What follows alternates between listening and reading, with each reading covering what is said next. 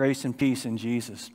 Last week we focused on the Word of God and not taking it for granted. And the verses we looked at talked about how the Word was living and active, like sharper than a double-edged sword, not to be taken for granted. And so there was the encouragement to be in the Word. Take it seriously. Well, today we have another great blessing from God that we don't want to take for granted, that also can be taken for granted. And that is the access that we have to the Father. That we stand in the presence of God with no fear. We walk into the throne room of the Almighty. That we don't have to conjure God or get His attention or convince Him to listen to us or show ourselves worthy of the things we ask for. No. We have access, peace in the presence of God. Not something to be taken for granted. But why do we have this? Well, the writer of the letter to the Hebrews would say, because Jesus is our great high priest. And that's our focus today. That's what he was getting at in the verses that Dove just read. Jesus, our great high priest. So let's take a look at that. I'm going to read through the same reading, Hebrews 4:14 to 5:10. We're going to be jumping around a bit and just try to unpack what the writer is saying here about the access we have because of Jesus, our high priest. First, the main bulk of this section is 4:14 to 16, the first three verses. Let me read it again. Therefore, since we have a great high priest who has ascended into heaven, Jesus, the Son of God, let us hold firmly to the faith we profess. For we do not have a high priest who is unable to empathize with our weaknesses, but we have one who has been tempted in every way, just as we are, yet did not sin. Let us then approach God's throne of grace with confidence, so that we may receive mercy and find grace to help us in our time of need. Jesus, the high priest. Now, as I said before the service, we're entering a new major section of the letter to the Hebrews. This is like the meat of the sandwich that Hebrews is. The next several chapters, up through chapter 10, focusing on Jesus, the high priest, the sacrifice, the temple, and what it all means. It's a very rich section in understanding the Old Testament worship in light of who Jesus is and what He's done. So we're getting kind of an overview in these verses here. We're going to be going much deeper in upcoming weeks. But the point for us today is because Jesus is our high priest, we have access. We can approach God with confidence. Okay, but to get at this, though, we got to understand some terms. What's a high priest? Unlike the folks that he was first writing to, he could have assumed there was some familiarity with priesthood. It's not this type of high priesthood offering sacrifices. That's not something that we're used to. We don't offer animals here in worship. So let's define. Unfortunately, that's what the writer does. Moving ahead into chapter 5, the next 4 verses, he is defining what an Old Testament Levitical high priest is, because even some of his readers were Gentiles, and they might be thinking of pagan priesthood. He wants to define what he means. So, Hebrews 5, 1 to 4.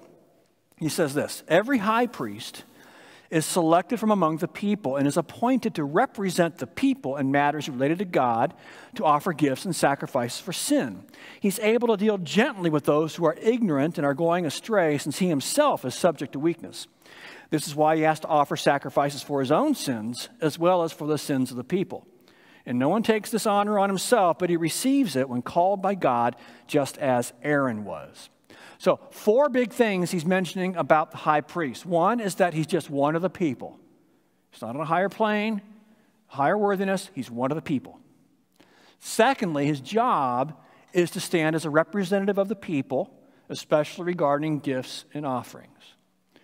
Third, going back to the theme, he's just one of the people. He's got his own problems. He's got his own weaknesses. So he can understand that we're all weak and we all fall down, because he does that too. And so he's got to offer sacrifices for himself as well as for the people. And 4, that nobody just decides, hey, I think I'm going to be a priest. I think I'm going to be high priest. No, you got to be appointed by God. And in the Old Testament, the way God laid it out, the appointment was through the family you're born into. All the priests were of the family of Aaron.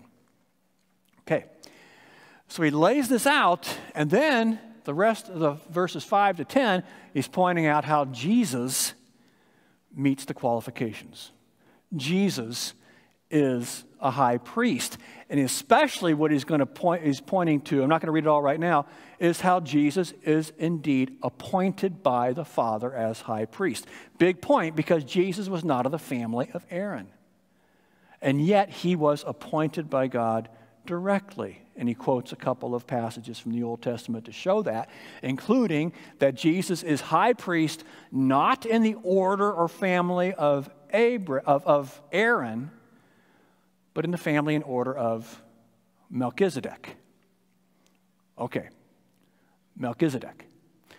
We're not going to delve into Melchizedek this week, okay?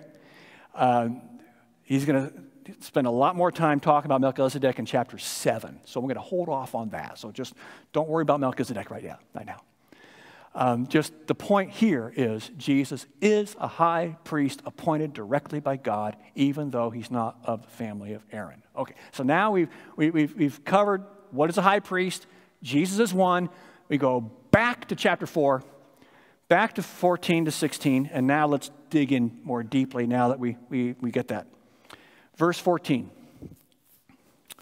Therefore, since we have a great high priest who has ascended into heaven, Jesus, the Son of God, let us hold firmly to the faith we profess. Okay, here he is again. If you've been with us on this journey, this is the big theme of the letter to the Hebrews. Be faithful. Don't fall away. Hold firmly. And remember again what they're dealing with. He was writing to a church facing persecution.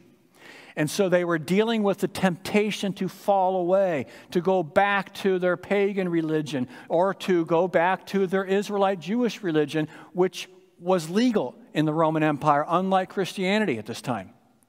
It would be easier to leave. It would be safer to leave. It would be economically and socially advantageous to walk away from the faith. So there's this temptation. And let me tell you, this is what our brothers and sisters in parts of China, India, parts of Africa, and the Middle East are dealing with all the time. It would be easier on their lives to walk away. He's saying, hold on. Now, I've pointed out, we're in a different circumstance. We don't live under that threat of persecution, but there's all kinds of things that are leading people to fall away. In fact, there are more falling away from the church in America than in those places I just talked about. Because we're too busy. Because it doesn't seem relevant. Because church isn't very entertaining. For a number of reasons. Or because church has let me down.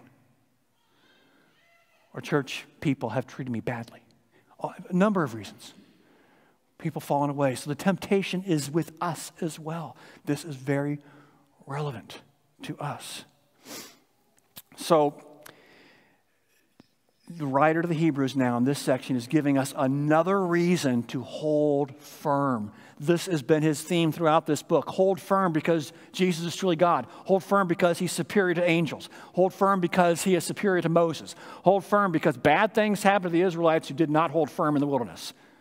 Hold firm because it's the word of God, which is a sharp sword. And now we got a new one. Hold firm to the faith because Jesus is the great high priest who has given us access. And this is one he's going to spend some time talking about. Okay. Verse 15, going on. For we do not have a high priest who is unable to empathize with our weaknesses, but we have one who has been tempted in every way, just as we are, yet he did not sin. As he pointed out, a high priest is one of the people. Jesus is one of us. He is fully, completely, totally human at the same time that he's God. But he's totally human. That means he was subject to temptation. Now, maybe not the exact same temptations that you and I deal with in their specificity. I mean, Jesus never faced the temptation of exceeding the speed limit in his car.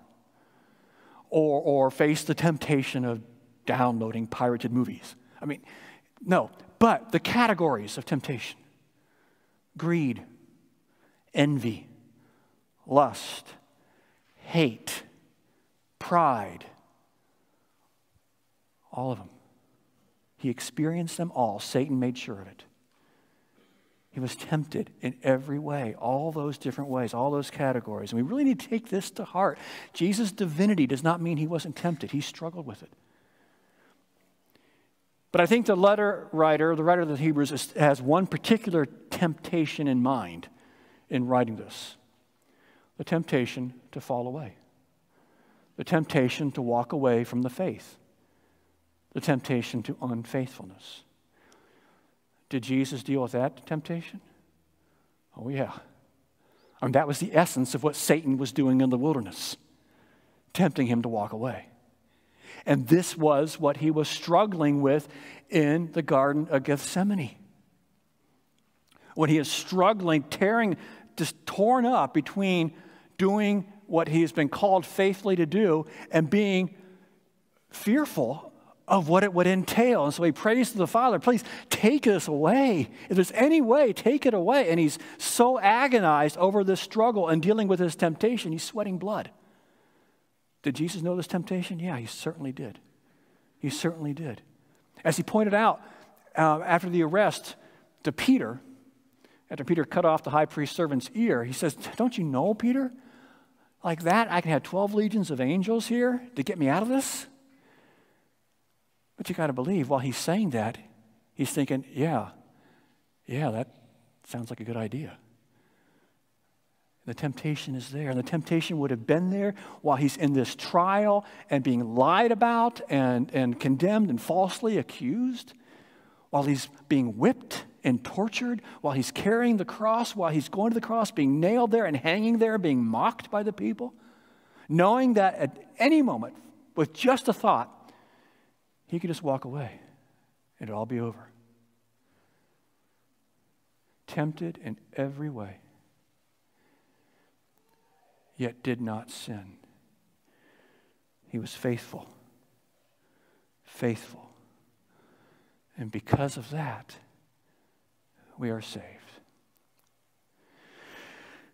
Now, before we get into chapter 4, verse 16, which is the big theme for this whole section, 4:16, we got to jump again to chapter 5 and look a little more closely at verses 7 to 10, which are about this, what happened on the cross and what does it mean. So I'm going to jump ahead to verse 7 of chapter 5. And speaking of Jesus, the writer says, son though he was, he learned obedience from what he suffered. Now, maybe when you heard Dove reading that, you're going, what? Does this mean Jesus was disobedient and he had to learn how to behave? No. No. What's in view here is learning by experiencing the blessing of radical obedience to the Father, even to the point of death. Some things are really only learned as you live them. I mean, take this as an example. Before you have children, you could read 10 books on parenting and go to 13 seminars, but you don't know, right? Because there's a whole different dimension of experiencing what it means to be a parent. So I learned parenting by having 3 children. It doesn't mean I was a bad parent before. It means that experience. So Jesus learned the value of radical obedience and faithfulness to the Father through what he suffered by going to the point of death and rising again. And by doing it, by being faithful radically to the point of death, saving the world. Wow, radical obedience is good. He learned it by his experience. And then going on, and once made perfect, is that implying he wasn't perfect? Not in the way might be thinking about it. Perfect here means complete, finished, done, all complete. For instance, I'm a painter, and I'm painting a painting, and I'm half done. Okay, the painting is, quote, imperfect. It's not that it's a bad painting. It's just not done yet. Jesus' painting wasn't done until he completed his work, died on the cross, and rose again. So once made perfect, completing his painting, what was the result? He became the source of eternal salvation for all who obey him. This is the obedience worked by faith. Because of what he did, seeing it through to completion, completing his work, as it's going to be unpacked in upcoming chapters, being the high priest who offered the perfect sacrifice, which was himself. He completed the work of eternal salvation. And once again, designated by God to be high priest in the order of Melchizedek, which we'll talk about in a few weeks. Okay. So, okay, now we're ready for chapter 4, verse 16, our main verse. Go back to 4:16.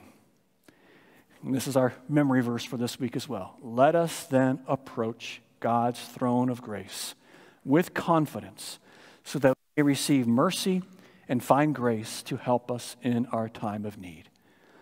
This is why we have access, why we can approach with confidence, because of what our high priest has done, who he is, what he has done. He completed the job, he kept faithful, he was obedient, and now we can approach with confidence. This is the point we don't want to take for granted. You see, in the ancient world, you didn't have access to the king or the Caesar or the emperor. You couldn't just walk into the throne room and say, I got a problem, can you fix it for me? You could not do it. I mean, could we do that today? Could you walk into the governor's office tomorrow? Or the Oval Office?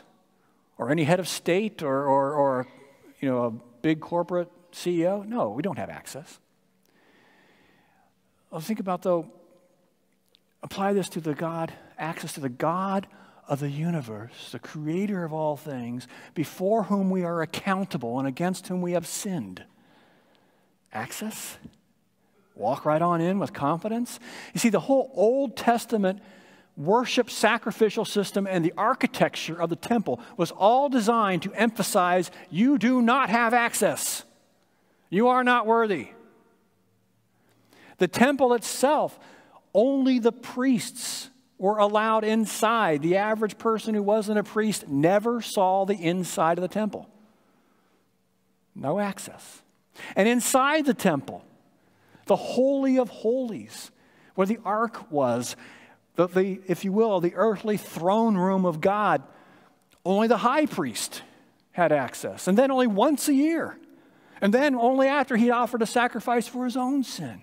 A great big thick curtain separated the Holy of Holies from the rest of the temple, saying, you do not have access, you are not worthy. So only the priests in the temple, the commoners outside, the Gentiles even further away.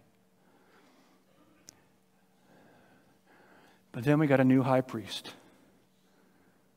Jesus, who offered the perfect sacrifice himself. And because of that, because he was faithful and endured the temptation, did not fall away, completed his work, we have access. At the moment of Jesus' death, that curtain in the temple separating the Holy of Holies was torn in two. Is God saying, come on in. You have access. Sacrifice has been made. Sin is atoned for. Come in. Come in. And we have access now. We have access. The temple is wide open, the throne room.